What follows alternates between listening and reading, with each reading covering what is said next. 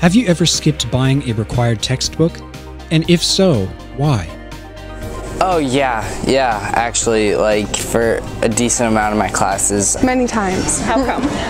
Because it's a lot of money and I didn't want to do it. Yes, I have. And why? Because it was too expensive. All the time. Why? I always email the professors of each class saying, do I really need this? And how come? Because they're expensive. Yes. How come?